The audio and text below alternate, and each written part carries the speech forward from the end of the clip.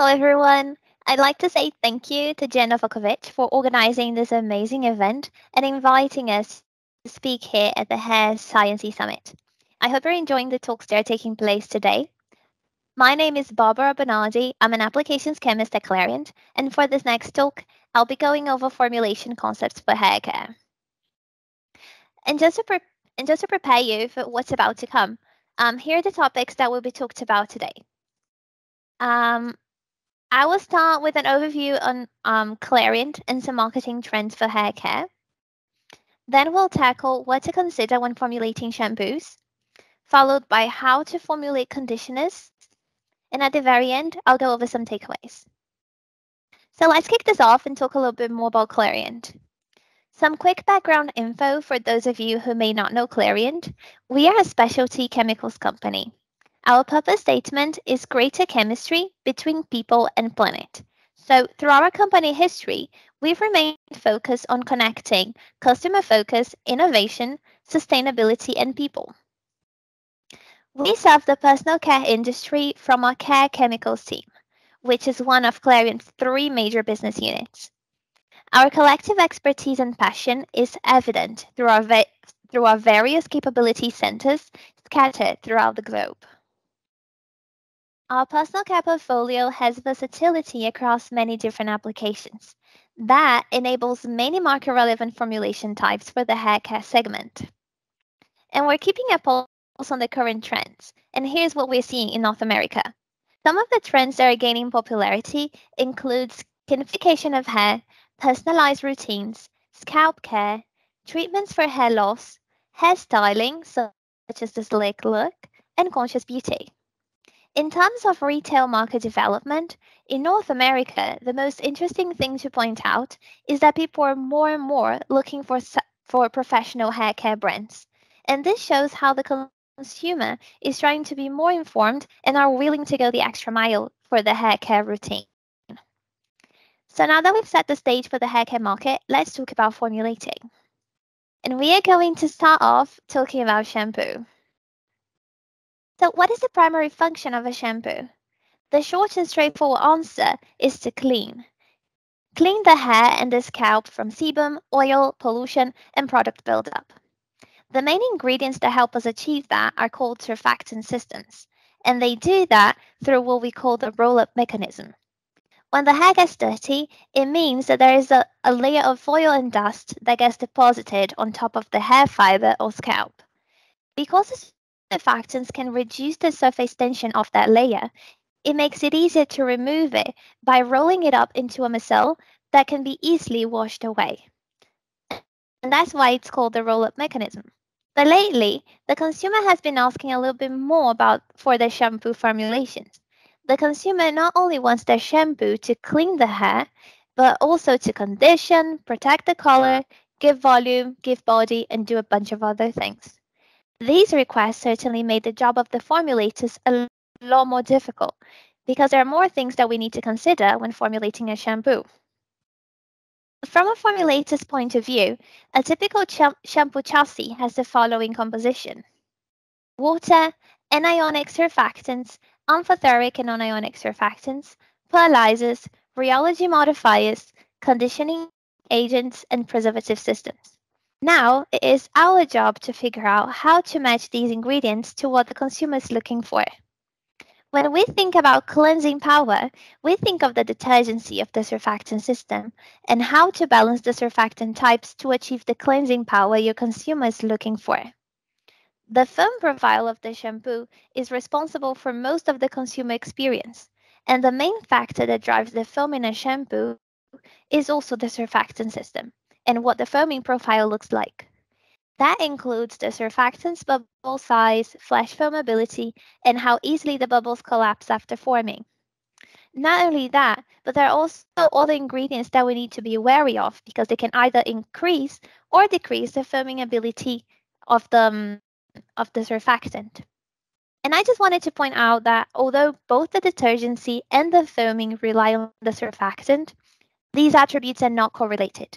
A surfactant that foams a lot might not clean as efficiently.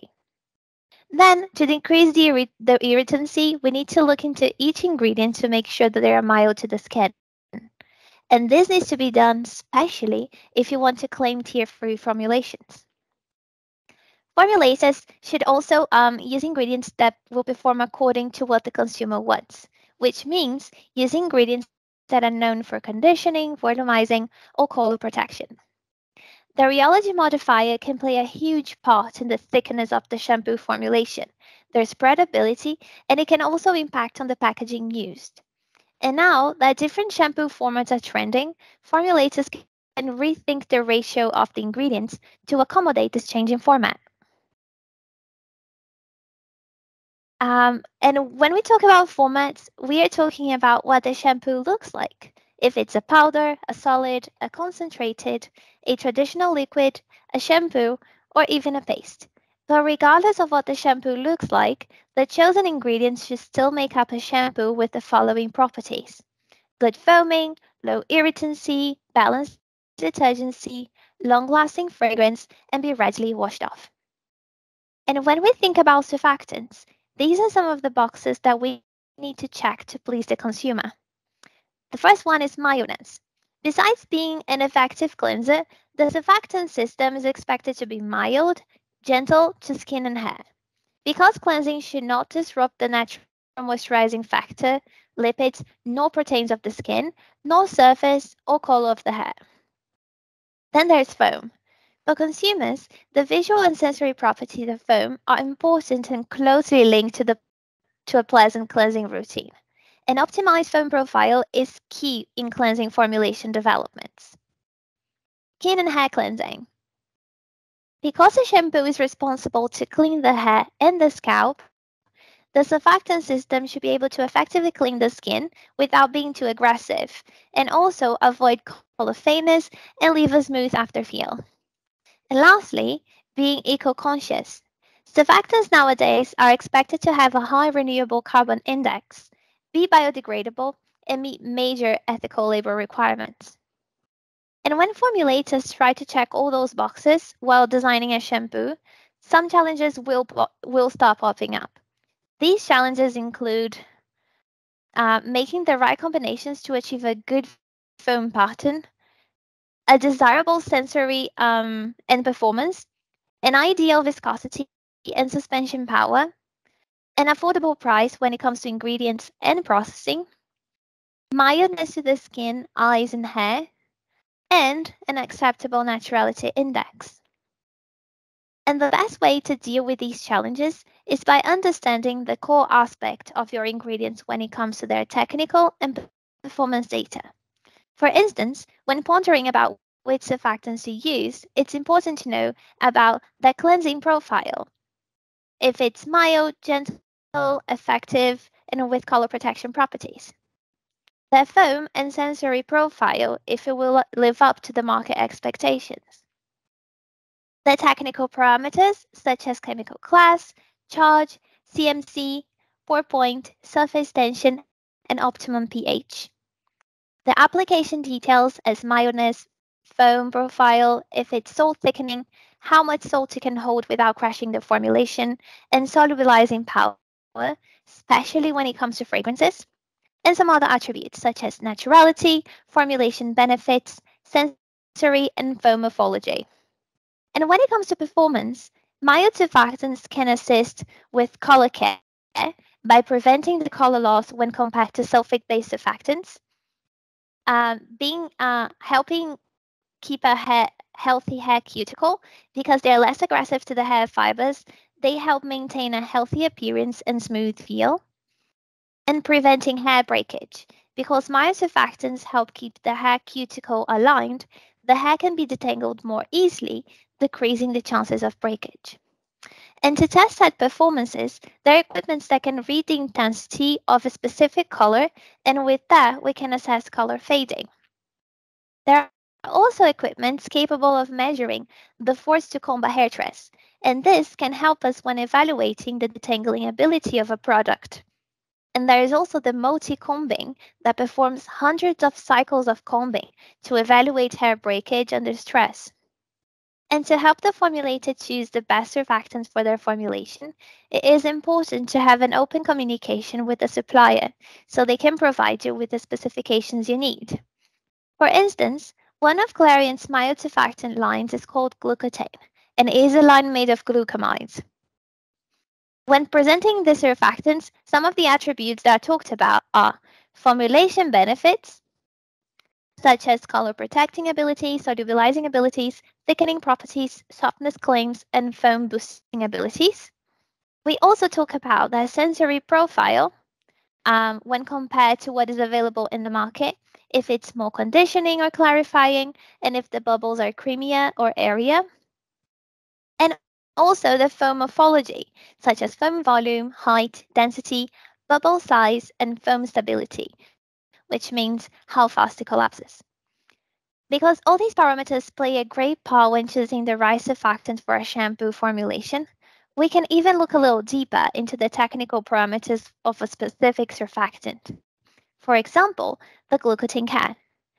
Here we can see all the attributes I talked about in the beginning of this presentation that could impact the formulation, such as sensory, morphology, sustainability profile, as well as technical specifications like the CMC, surface tension, optimum pH, among other attributes.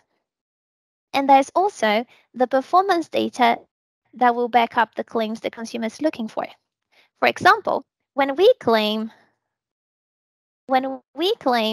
that glucotine care had a caring and moisturizing afterfeel, it is because our technical team took a zoomed in picture of virgin hair, a hair washed 6 times with SLES, which is sodium lauryl sulfate, and a hair washed 6 times with glucotine care. And they observed that the cuticles of the hair washed with glucotine care were aligned in a similar way to the virgin hair, while the one washed with sodium lauryl sulfate looked more damaged and unaligned.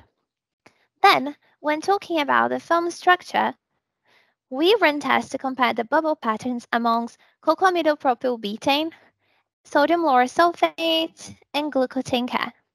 And after recording a video of the bubble pattern, the equipment takes pictures like these ones and also measure the bubble density, size, and everything else that is claimed on the technical sheet. Now, when we claim color protection, it is because we use a colorimeter to measure how much the color faded after 3 wash cycles with either sodium lauryl sulfate and glucotine care. And after doing this experiment, the results show that the hair dress washed with glucotine care lost 29% less of its color when compared to the hair dress washed with SLES. And then there's even more data showing how glucotine care interacts as a blend with sodium lauryl sulfate and how that could impact the compatibility. So this is a closer look into the foam structure of different surfactant systems. Sodium lauryl sulfate, cocamidopropylbutane, glucotane care, and then we have a blend of sodium lauryl sulfate and cocamidopropylbutane, then 2 blends of sodium lauryl sulfate and glucotane care. This one containing more sodium lauryl sulfate and this one containing more glucotane care. Now on this side, we have hair detangling data showing that the hair washed 6 times with glucotane care needed 84% less force to be combed when compared to the hair washed with SLES.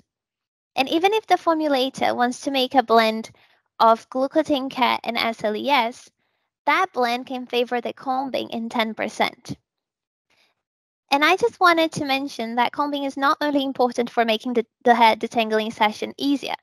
Even if your hair is already easy to comb, one of the reasons why it could be important to make it even easier is to reduce breakage. Breakage can happen with repetitive tension. Therefore, the easier it is to comb the hair, the more cycles or combing sessions you can get from a hair fiber before it breaks. And the reason why I'm talking about the performance and specifications is only to illustrate how specific you can be when inquiring about an ingredient, and how knowing the specifications of raw materials can help guide you when planning a shampoo formulation. Now, moving on from liquid formats onto solid formats, one of the reasons why this market is growing so much is because solid formats have less water in the formulation and is associated with sustainability and circularity, offering a solution to plastic pollution and reducing the carbon footprint. Now, more than eco-friendly, they can be more economical. A lot of them are multifunctional and convenient, and besides, the ingredient lists being simpler too. These formats can be appealing to consumers that are inclined to the natural side, consumers that need to travel a lot, or the ones that want to introduce more simplicity into their lifestyle. It also opens the door to more packaging possibilities, avoiding plastic and offering easy refills. When it comes to shampoo bars, their typical composition is solid surfactants, liquid surfactants, structuring agents, emollients and oils, preservative systems, color, and fragrances. The surfactant content of a shampoo bar is basically the same of a liquid shampoo, with the major difference being that the bars don't have water and they have more fatty alcohol that will help the solid format. Oils and butters can be added too, with the butters also contributing to the solid state. And to make all that happen, a hot process is needed to melt it all up, mix it well, and then perform a hot pour. One way to make a shampoo bar is by making a Cindy bar. That means that a blend of surfactant is used instead of making the surfactant from a vegetable source through saponification. Cinder bars have the advantage of being milder due to their neutral pH matching the pH of the skin. Some of the common ingredients in Cindered bars are sodium cocoyl isethionate, sulfoxylates, alpha olefin sulfonates, alkyl glyceryl ether sulfonate, sodium cocoyl monoglyceride sulfate, and betanes. We can also take a closer look into these ingredients. For example, the sodium cocoyl isethionate specs talk about some of the benefits, like being plant-based, having a stable form, silky afterfeel, and tolerance to hard water. Then we can look into the sensory comparison to all the surfactants in the market. What the foam morphology looks like in terms of foam height, volume, stability, bubble size, and density. Here we have some key information like the inky, charge, and physical form. We can also see the ingredient sustainability profile like the RCI, that stands for Renewable Carbon Index. And finally, the technical specification sheets such as CMC, surface tension, optimum pH, pH value in water, among other things. And to back up that data, we can see the foaming pattern generated by the foam analyzer that compares um, that compares cocamidopropylbutane, SLES, and sodium cocoyl isethionate, which is our hostapone SEI. And we also have data backing up the color protection claim using a colorimeter to see that after 3 wash cycles with SEI helped reduce the color fading 35% when compared to SLES. Now moving on to a different type of formulation, let's talk about conditioners. So hair conditioners are used because they provide body, bulk, and bounce to hair, shine and luster, smooth and silky look, softness, detangling abilities, static control, and they reduce the drying effects of a shampoo. And the reason why hair conditioners can bring these attributes is because a conditioner formulation is designed to deposit a controlled amount of conditioning ingredients onto the hair, which is meant to form a layer that remains even after rinsing. These conditioning ingredients are nothing less than surfactants, but the positively charged ones, also known as cationic surfactants. A typical conditioner chassis is made of water, cationic surfactants, consistency factors, conditioning polymers, emulsifiers, emollients and oils, preservation systems, and solubilizers. And even if we play with the ingredient proportions, we can break this category down into four formats. Rinse off conditioners that are meant for everyday use. Leave on conditioners, which are light conditioning formulations meant to stay on the hair until the next wash day. Masks and deep treatments that are not meant for everyday use because of its intense conditioning. And cleanse conditioners, meant to gently cleanse the hair while conditioning at the same time. Now, to break down how hair conditioners work, we need first to understand that the hair at neutral pH has a negative charge. Because hair conditioners have cationic surfactants as one of the main ingredients, these molecules get attracted by the negatively charged surface of the hair. This attraction results in the deposition of cationic surfactants on the hair, especially on weathering parts. And the reason why conditioners should be used right after shampooing is because the shampoo makes the hair even more negative, making it easier for the conditioner to attach themselves to the hair surface. Because besides that, conditioners help reduce the static charge developed by the interaction between an ionic surfactants of the shampoo and the negatively charged surface of the hair. And it also reduces the friction between the hair fibers by closing the cuticles, which also helps the hair feel smoother and easier to comb. With this in mind, one of the main goals when creating a hair conditioner is to keep hair fiber integrity after shampooing and to help with both detangling and styling. And to do that, the conditioning agent needs to be able to deposit on the top of the hair in a controlled way and stay there after the rinsing step. To achieve that, the best system is an emulsion based on cationic surfactant. The components that make the chassis a stable formulation are the emulsifiers and the cationic surfactants. This combination helps create an emulsion, which is the best format to assist with the deposition of conditioning agents on the hair. Other ingredients like refatting agents, emollients, and rheology modifiers make part of the chassis and contribute to the formulation and the performance. Working with a blend of cationic surfactants can help a formulator to develop a chassis designed to a specific need. Some cationic surfactants include quaternary ammonium compounds, amidoamines, and ester quat. Diving into the quaternary systems, we can see a predictable behavior when looking to the size of a carbon chain. The longer the carbon chain, the better the conditioning, but the worse the solubility in water, which makes sense because for the cationic surfactant to remain on the hair when rinsed, they shouldn't interact well with water in the first place. But on the other hand, the less soluble they are in water, the greater the tendency to build up on the hair. One way that we can overcome the buildup issue is by using an amine like stearamidopropyl dimethylamine, which is our genamine SPA. You can see how this amine differs from the centrammonium chloride, one of the most widely used conditioning agents, and it has also a really good performance when used in combination with behentrimmonium chloride, that is another traditional conditioning agent. The majority of hair conditioners available in the market are made of lamellar gel network.